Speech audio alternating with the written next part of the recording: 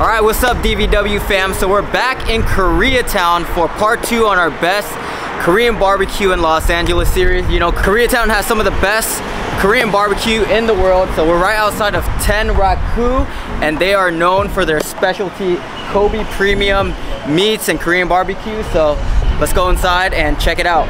Let's go.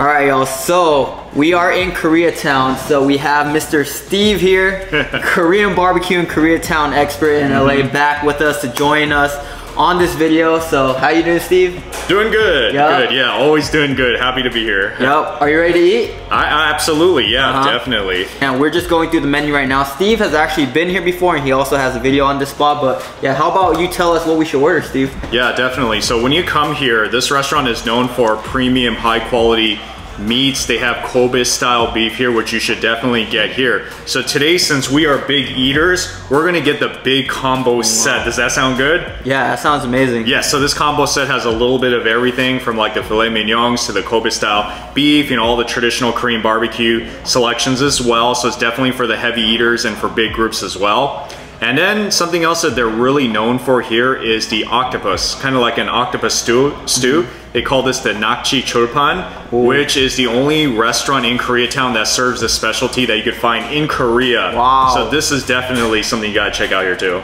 Yeah guys, we're in for a treat on this top Korean barbecue in Koreatown tour. So can't wait to get started. Let's get it. Yeah, let's do it. So they just brought out the banchan.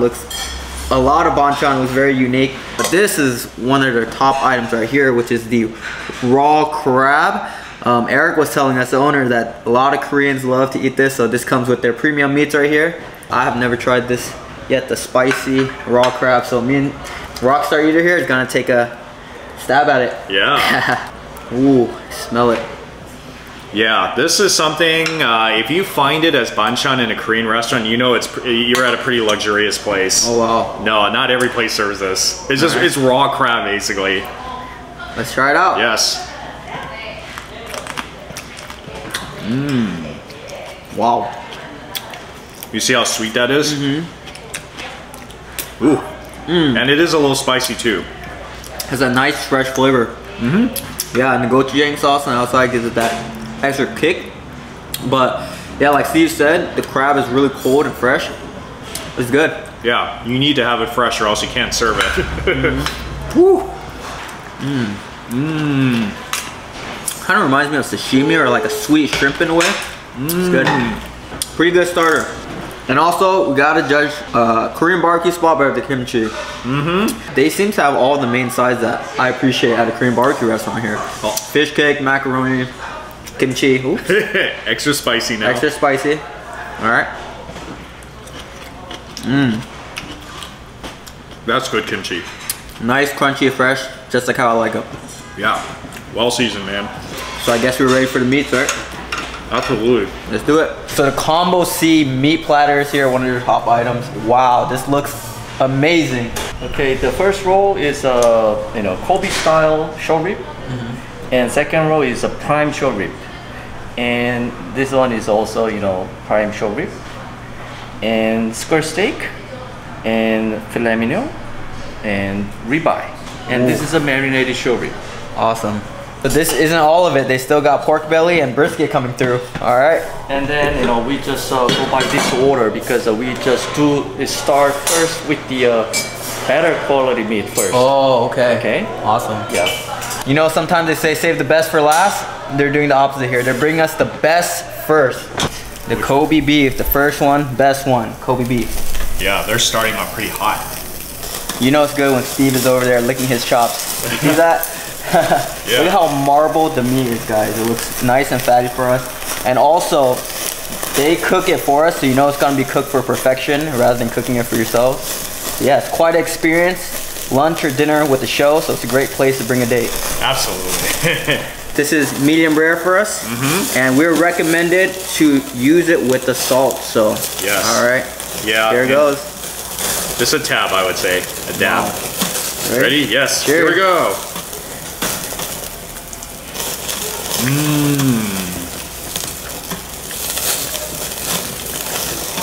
Isn't that thing just... That's nice and juicy. Nice and marbled, fatty. but has a slight chew to it as well. That was really good. It's buttery, right? Yeah, very buttery. That's a great word. Almost like melts in your mouth. It's almost like beef toro in some ways. Oh yeah, and that's funny because I just had toro, and the consistency when it was raw kind of looked like toro too. It did. Oh Wow, yeah. got to have another one. Another one. Shall we do it with maybe the barbecue sauce this time? Let's try the barbecue sauce on this one. Oh yeah.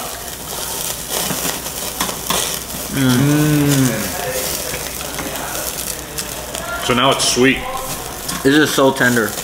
Wow. I can see why they served this first. The best first. Whew. It's amazing.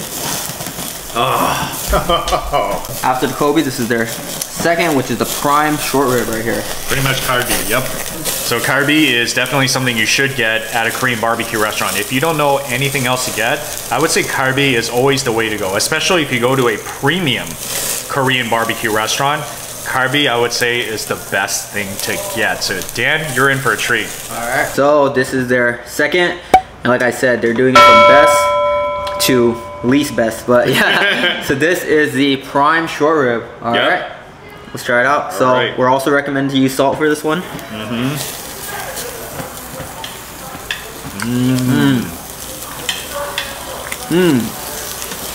You could taste the premium flavor to all these meats, guys. Not your regular Korean barbecue. This is very tender, just like the Kobe, but just has a slight chew to it. What do you think, Steve? I would say it kind of has a little bit more of a beefier taste to it. Oh yeah. Yeah, but a very recognizable flavor if you know what kalbi tastes like. But I'm so surprised because it kind of has that same marble butteriness to it. Yeah, that richness. Oh yeah. It's really awesome. Yeah. So this is the skirt steak. Yes, if you guys like carne asada, this is your meat right here. Oh yeah, skirt steak. I want some salt on mine. Salt on that? Oh, absolutely. All right, I'm gonna do the salt as well. Okay, let's do it.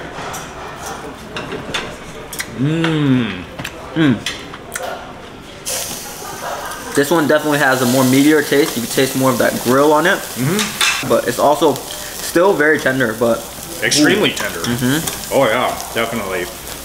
Yeah, you're getting a tour of all the different kinds of meats. And they use a charcoal grill here, so you can really taste like that grill flavor. So it's really cooked to perfection, guys. Absolutely. And like Steve was saying, this is not like your all-you-can-eat barbecue meat. All the meat just tastes very premium. So meat number 4, guys, they just slapped a slab of ribeye on the grill for us, and just watching it sizzle and grill is an experience on its own, guys. Absolutely. You know, ribeye steak is not your very traditional Korean barbecue choice because, like I said, for you, chado brisket as well as kalbi is more of the traditional choices. But ribeye is catching on in Korean barbecue steakhouses, so if it's really good quality, it's going to be pretty fantastic to eat. Yep. Yeah. Salt again. Yep. Cheers. Cheers.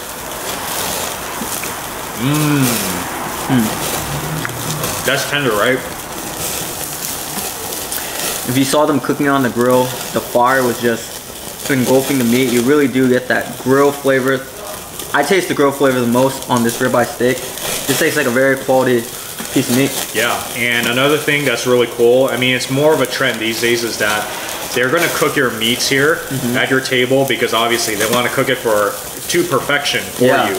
And there's certain ways to cook certain meats. Like I would recommend for steaks, definitely medium rare because that's where it tastes the best. Oh yeah. With more of the traditional cuts like the kalbi and the brisket, I mean, if you go well done, that's pretty much how it is. And I personally think it tastes better when it's really like grilled all the way through. Yeah, crispy. I call it crispy. Yeah, but steak, I would not recommend you cook it all the way through. Definitely get it medium. Yep. Yeah. Comment down below how you guys like your steak. And yeah, it is like a mini Benihana experience here, guys. And I'm gonna try this one with the sweet barbecue sauce. It's bomb. Barbecue sauce has a little thick consistency to it as well. Yeah. It's really good. Oh yeah, definitely. So this is the filet right here, our 5th meat. Look at that.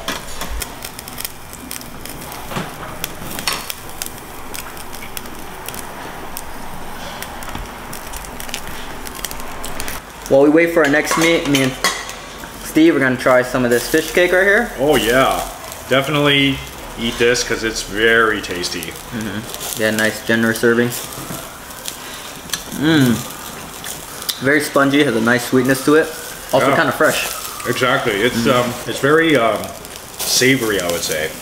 Yeah, that goes good with anything. With barbecue over some white rice, you know, it's good for any occasion at any Korean restaurants. Love fish cake. All right, let's try some macaroni.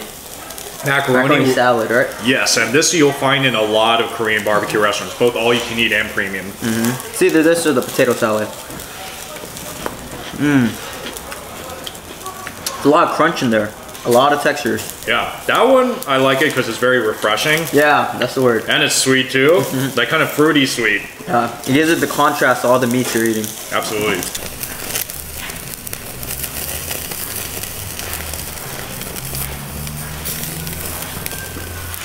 This is the filet right here, number 5. Yeah, it's very pillowy soft. Yep, very thick, like cubes. Oh yeah, definitely some salt on this one. Salt again. Yes.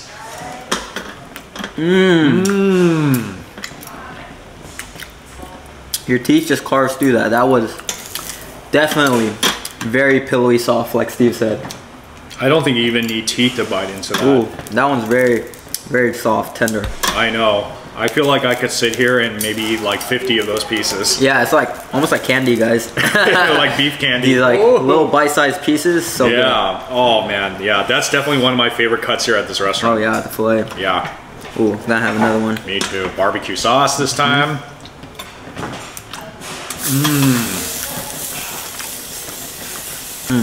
Definitely the softest. I'm so happy, man. Signature Steve dance. That they rank the meats from best to least best, but man, I can't even tell because all the meats we've been having so far have just been top notch. Just incredible. Yeah. I just think they're all different in its own way, but they're all so good. You know what I'm saying? Yeah, definitely premium stuff, dude. For real.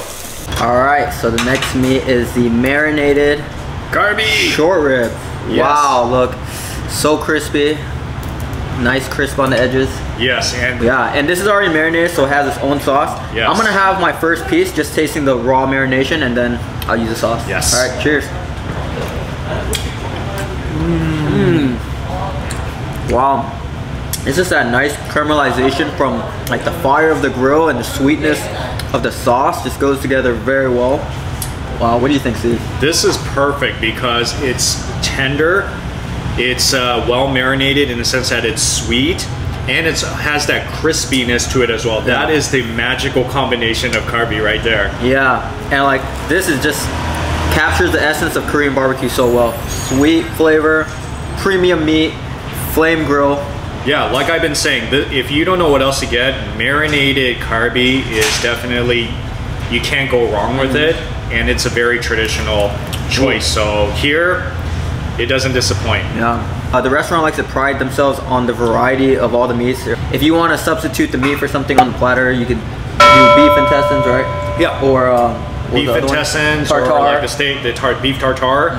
Yeah. Beef tongue too. Beef tongue. Yeah. And pork belly as well. Yep. Yeah. But what I find interesting about this restaurant is that their combo, I've never seen so much variety of meats on there. Variety. Exactly. It's so exciting.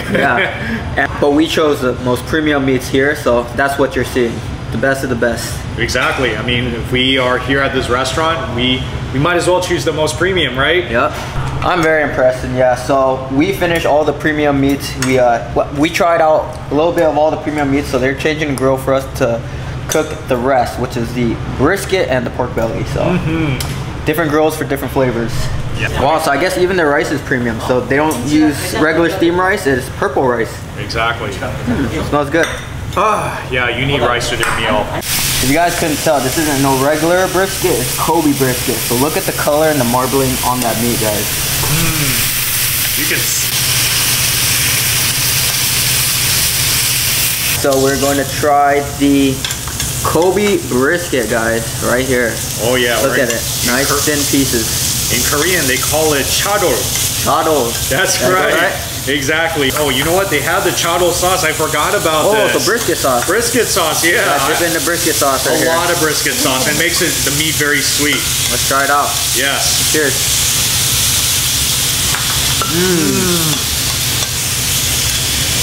Definitely you could taste the quality in that brisket. It's not your regular brisket. Just extra, fatty and juicy. Try it with some of the purple rice. Tastes good, huh? Rice is nice and glutinous. Oh, Good. yeah. All right. So there's actually a special way that you should eat this brisket or the pork belly with your sides. So Steve is gonna demonstrate that for us right here. He's gonna make us a little brisket sandwich. What would you call it? Wrap. Maybe like a wrap. or a taco, basically. Yeah, like a brisket taco. The first thing you want to do is to get a piece of this, and yes, you're probably going to get your hands a little dirty. Then take a piece of, let's see, the brisket right here. Put it in just like that. You can put some of this samjang in here as well. I mean, some people like to put the rice. It's up to you, but why not? I'll just put a little bit of it. And yeah, so you have your little wrap just like that. Yep, another way to make it. Once again, beef brisket right there. You can put some of the samjang sauce, and also you want some chili right in there as well. And then maybe a little garlic. And jalapeno? Absolutely, I'm gonna make yours very spicy, man. Oh, okay. Look at that, masterpiece. Wow. Thank you, Steve. Steve just made me a little Korean taco right here. Exactly, All shall right. we partake? Cheers. The spicy of You see how that flavor is so interesting because the outside is crunchy and kind of refreshing, but then inside you get that beef taste. Yeah. I'm mistaken. You know how we called it a taco at first? You know what? It has like a fresh flavor. It more tastes like a Korean spring roll. And, Oh, that's right. Wow, but this samjang sauce, guys, it gives it like that robust flavor. Yeah, and I like it. I've actually met somebody who took the whole samjang sauce and was just eating it like that. Oh yeah, it's so good. I was doing that at a previous Korean barbecue place. I was Really? sauce, it's so good. Oh, that's a little too intense for me, but some people like to do it. All right, so there's a recommendation for how we should eat this pork belly as well. All right, well, the first way you can do it is to take some of the kimchi and to eat it together. The grilled kimchi. Just like that. And be careful because it's very hot. Okay. This, I always say, is one of the most enjoyable ways to eat the pork belly. Grilled kimchi, grilled pork belly.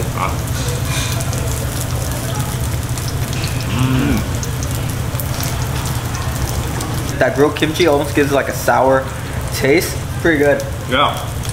And of course, it's kind of crunchy. A lot of textures. A lot of textures. I think that kimchi really does add so much flavor to that pork belly. Yeah. Yeah.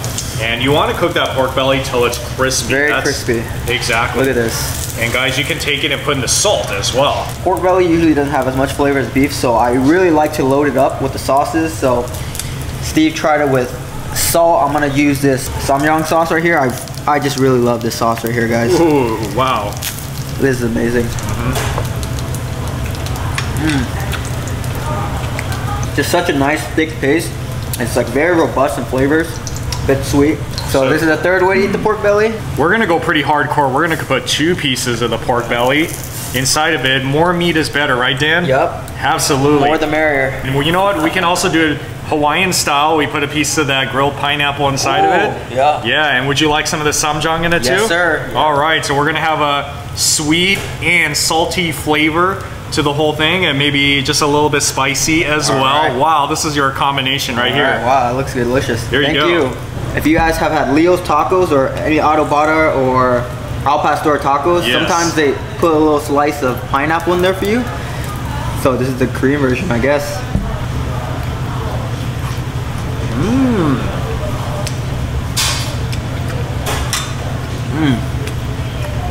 Now it's like sweet pork. I think that's the most unique way I've ever eaten a pork belly at a Korean barbecue restaurant.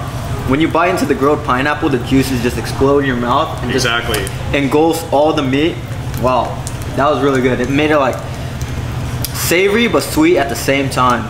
Dan, I think I just found my new idea for Korean street food right here. Oh yeah, Let's wrap that pork belly in some of this radish slices with some of that pineapple and some samjang. That's we got a dangerous. complete meal, right? Yeah, that one for real tasted like a Korean barbecue taco right there. Yeah. Oh man. Oh wow. Yeah, and that's the thing I love about Korean barbecue restaurants and Korean food is just so many flavors and textures. You know, you got spiciness, sweetness, savory.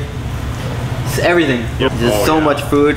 Just when you thought the party was done, there's just more meats, pineapples, grilled kimchi. Wow. Yeah, and they will always refill the banchan too. So if it's low, definitely ask for more. Yeah, and also with the combo, you could also choose one of these 3 soups and dishes, which is the soybean soup. Yep, tenjang jjigae, and then you also got the spicy ramen noodles, which is always awesome for noodle fans. And then you also have kimchi fried rice, which I always think is the way to go. Yeah, I love kimchi fried rice. Oh man. All right, guys, so we're almost done with our barbecue experience, but we just had to get this right here.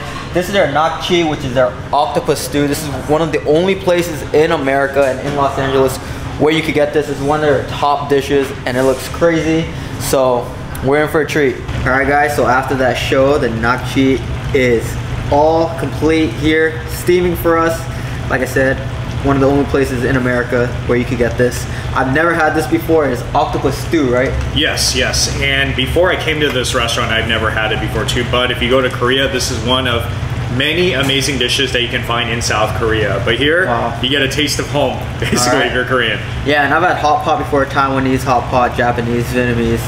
And I guess this is a first time trying Korean Hotpot. Yeah, so let's try it out. Definitely. You see some like glass noodles in here. Yep. Onions. Bean sprouts. Bean sprouts. Yeah, real deal hot pot.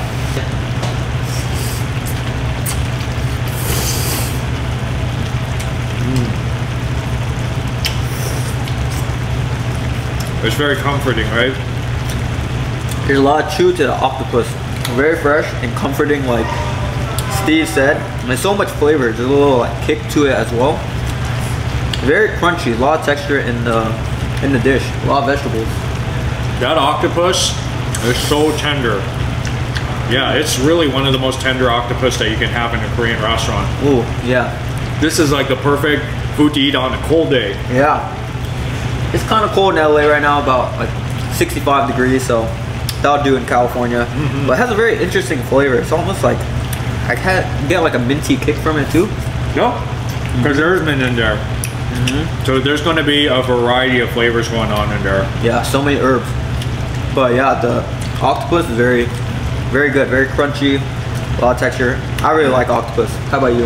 Yeah, the octopus, like I said, is one of the standouts in this dish, because to make this dish good, you have to have good quality tender octopus, which they do deliver here. I mean, have you ever had that octopus before where it's like so chewy in a bad way? Rubbery? Rubbery, yeah. Yeah, but this one is perfect. Yeah.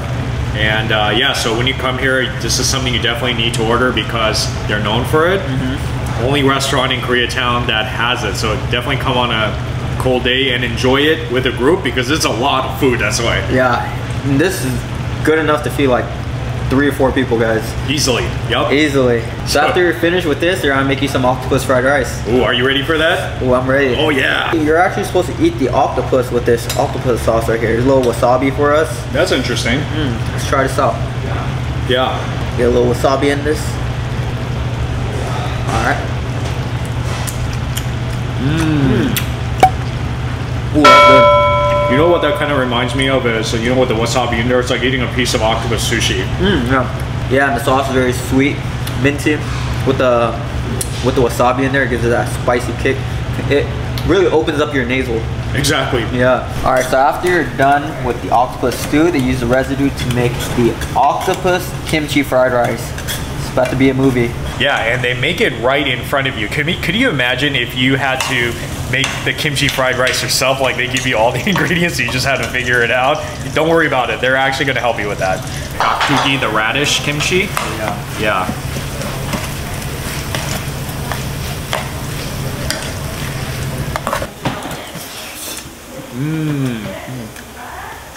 Wow. Ooh. I always love that nice and pickled taste from kimchi fried rice, but the thing about this one, I've noticed that it's not too oily. Yeah. It's very fresh. Exactly.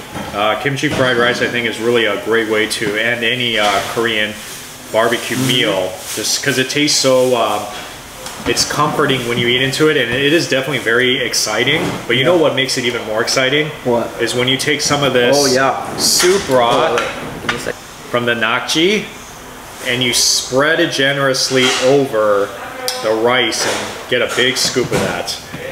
So apparently that's what you're supposed to do. Use it soup base as a little sauce. Let's try it out.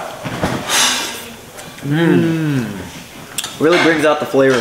And the purple rice just makes it nice and glutinous. The rice is like very chewy. It's a good kimchi fried rice. I think that soup really completes the flavor of this kimchi fried rice. It adds so much more of that amazing soupy flavor to it. So yeah, definitely enjoy your kimchi fried rice with that nakji broth. Yeah, and this is not the only kimchi fried rice they can make for you if you're ordering, you know, gapchang, beef intestines, or you know, other types of meats. They'll finish off the meal for you with kimchi fried rice. Yeah, there's so much like little vegetables, texture, crunch in this kimchi fried rice, and the octopus. You bite into that, it's like a little surprise in the kimchi fried rice. And the seaweed is pretty good too. This is their fresh, cold cucumber soup right here. Ooh, nice, sour, vinaigrette, very refreshing. Oh yeah. Yeah, for the nakji chulpan, because it's spicy, what it's supposed to do is kind of neutralize the spiciness. Yeah. Yeah, so you're really getting hot, spicy, and refreshing. Yeah, it really cleanses your palate. Yeah, so that was a perfect way to end our Korean barbecue feast here at Ten Raku, guys. All right, y'all, so me and Steve are stuffed. That platter was crazy. The premium meats at Ten Raku. And I'm gonna be honest, guys, I've been to a lot of Korean barbecue. And Steve here has been to a lot of Korean barbecue restaurants, especially in LA. And this definitely shines in my series of the best Korean barbecue in Los Angeles. And LA has some of the best Korean barbecue in the world, even in Korea, right? Exactly, yeah. And a lot of even Koreans from Korea, they come here and they say this place is fantastic. I mean, you would think, oh, why would Koreatown need another Korean barbecue restaurant? Well, don't skip this place. It's really a hidden gem that definitely deserves more attention. Yeah, I was very surprised. I've been to a lot of premium Korean barbecues before, but the Kobe meat here, all the premium meat is just like next level. It was so buttery. Marbling all the meats was crazy. So this is definitely top tier Korean barbecue. I would call this kind of like a Korean steakhouse because you're really getting like that prime quality meat, and with a bunch of great Korean banchan and sides and all that other good stuff. Yeah, definitely. And they cook the meats for you, so it's gonna come out fantastic. Yep. All right, guys, so that's it for this feature, this video. Make sure you guys check out Rockstar Eater's channel. I'll put a card up here and a link down below. Make sure you guys check out Ten Raku when you guys are in town. Definitely shot up my list of the best Korean barbecues. And yeah, guys, if you like this video, please like it. Comment down below some recommendations for us, and subscribe for more DBW and Rockstar Eater food vlogs. Deuces. See ya.